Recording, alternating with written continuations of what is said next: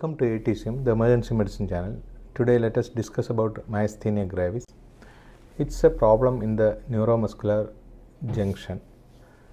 It is characterized by progressive fatigability, weakness, especially skeletal muscles or ophthalmic muscles. It is due to antibodies against acetylcholine receptors in our body. So the acetylcholine receptors can be completely blocked and nerve conduction will not be done. It is mainly due to antibodies against acetylcholine receptors. Drugs like penicillamine can produce antibody-mediated myasthenia gravis. Aminoglycosides or ciprofloxacin can induce or increase the myasthenia. Women are affected more than men. It is mainly associated with some disorders like thymoma, SLE, rheumatoid arthritis, SAIDH, pernicious anemia, acquired red cell aplasia, pemphigoid, dermatomyositis, autoimmune thyroiditis, scleroderma, Takayasu disease, Addison's and Graves' disease, hypogammaglobulinemia, and autoimmune encephalitis. These are the associated problem, and thymoma is one of the most important disease. That's why we take always one chest X-ray whenever we are come across myasthenia gravis. There are some antibodies which can be detected in myasthenia. One important antibody is acetylcholine receptor antibody. Another one is anti-MuSK antibodies.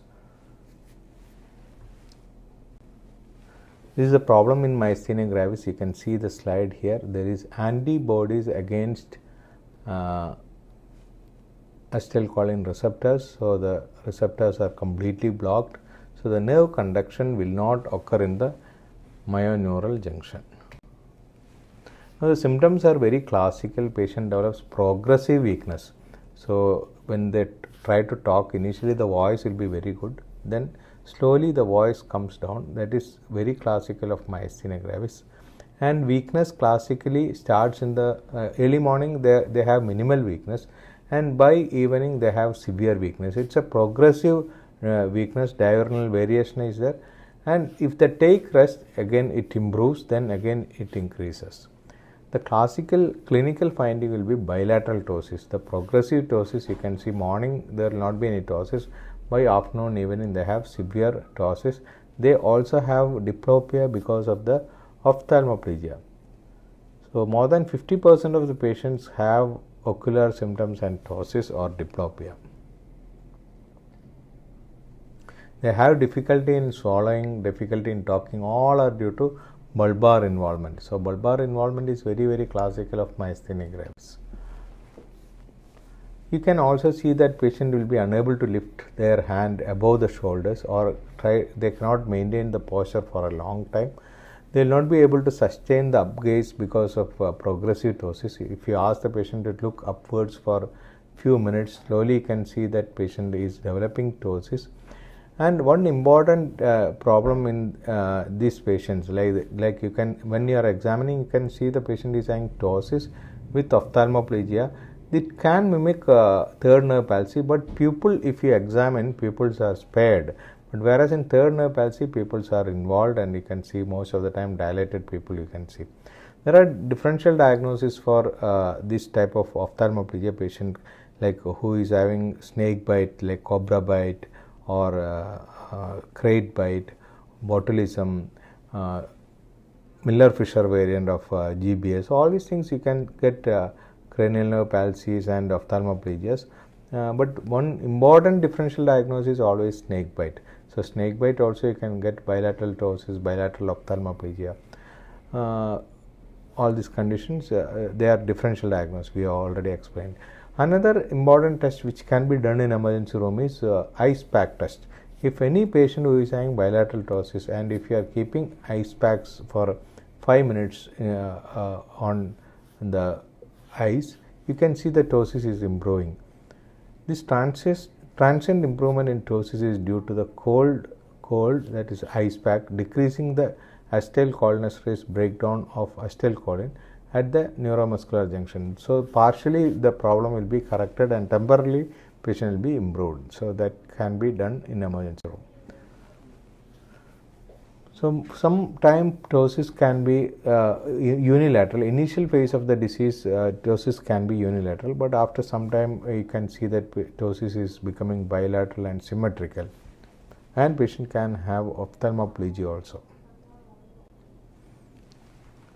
Now, one important test which can pick up myasthenia in emergency room is tensilon test. Patient who is having progressive dysphonia, progressive muscle weakness, progressive ptosis and ophthalmoplegia, you can give one drug, that is edrophonium bromide. It's a short acting anticholinesterase. You can give 2 mg initially.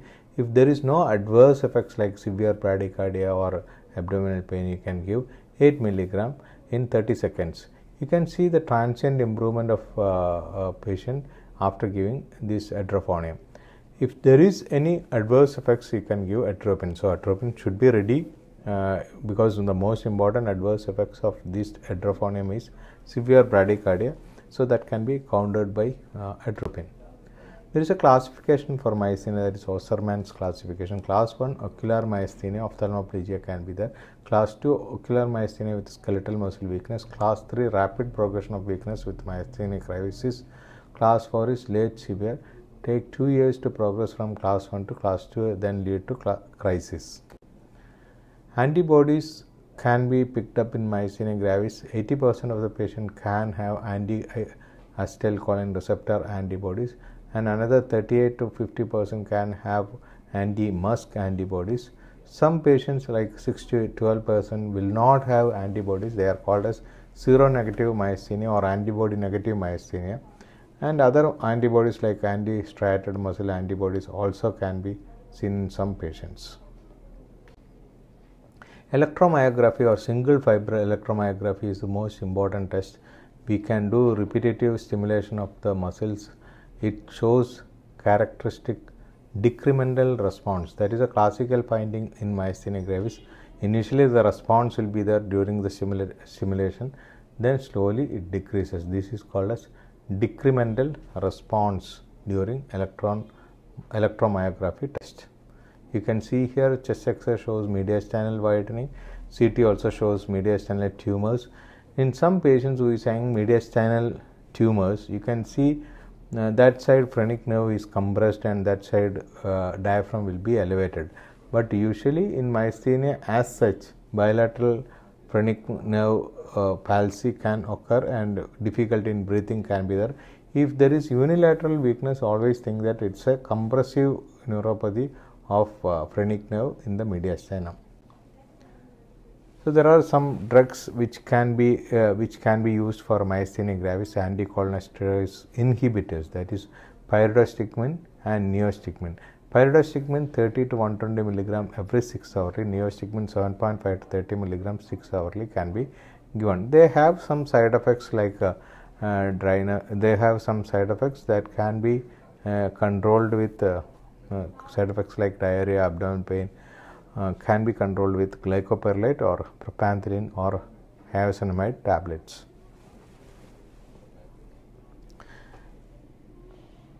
Some patients with antibody production may require steroids also. Steroids are also used in patient who is having antibody mediated myasthenia. And one cholinesterase crisis is excessive anticholinesterase medication. Patient can have pallor, sweating, nausea, vomiting, salivation, colic, abdominal pain. In that condition, when the patient coming with crisis, we may not be knowing whether it's a myasthenic crisis or cholinergic crisis because of the patient's agitation. If we give edrophonium, if the weakness improves with edrophonium, it is myasthenic crisis. If the weakness deteriorates with edrophonium, then it is cholinergic crisis. In suspected cholinergic crisis, we can treat the patient with atropine or glycopyrrolate. We have seen the previous slides. So you can see the mnemonic for muscarinic and signs and symptoms because of cholinergic crisis: salivation, lacrimation, urinary incontinence, diarrhea, GI upset, emesis, meiosis also can be there.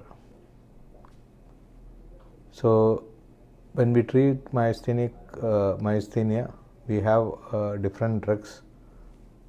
We have already seen that neostigmine, physiostigmine, further treatment, but there are some other treatment options like thymus. If thymus is enlarged, then that is the reason for myasthenia. We have to go for thymectomy. Plasma exchange or plasmapheresis can be done in myasthenic crisis. IVIG 2 gram per kg can be given in acute problem. Steroids are used in myasthenia with various antibodies. So steroid can suppress antibody production. Pregnancy also you can try prednisolone. If steroids are contraindicated or if steroids are required for long-term therapy, then we can go for immunosuppressive drugs like azathioprine, mycophenolate mofetil, cyclophosphamide, tacrolimus, like that. Like any other autoimmune disease, here also we can use steroids or steroid sparing agents. In acute phase, we can go for plasma exchange or IV immunoglobulin. Thymus surgery should be done in patients who is having large thymus gland with myasthenia gravis. So commonly used therapy is like this: pyridostigmine, prednisolone, azathioprine, mycophenolate mofetil, cyclosporin, plasma exchange and IVIG in acute problem. Thymectomy should be done in patient who is having thymus enlargement. Some drugs should be avoided in myasthenia gravis, especially in emergency room. You should avoid aminoglycosides, quinolones, macrolides, beta blockers, quinine derivatives, magnesium sulfate, penicillamine that can induce antibody mediated problem in myasthenia. Muscle relaxant like pancuronium, vecuronium, local anesthetics, xylocaine in large amounts. So that these drugs should be avoided in myasthenia gravis. So anesthesia part of myasthenia is very, very important. We should avoid or reduce the dose of neuromuscular blocking agents. That is very, very important. Other types of anesthesia or lower dose of anesthetic drug should be preferred in myasthenia gravis. Lambert-Eaton syndrome is another problem which mimics myasthenia, but here it's a calcium channel problem. Antibodies act against the voltage gated calcium channels. All the clinical findings are just opposite to the myasthenia gravis, because they also have muscle weakness. The muscle weakness initially itself patient can have myasthenia. On repeated movements you can see that the problem is coming down. So that is Lambert-Eaton syndrome. Myasthenia gravis is one of the important neurological problems which can come to emergency room with acute presentations. It can be myasthenic crisis or it can be due to cholinergic crisis. Hydrophonium or tensilon test is very important test which can diagnose myasthenic crisis from cholinergic crisis. If the patient improves, then it is myasthenia. Patient deteriorates, then it is cholinergic crisis. If you try atropine, if the patient improves, then again it is cholinergic crisis. Thank you.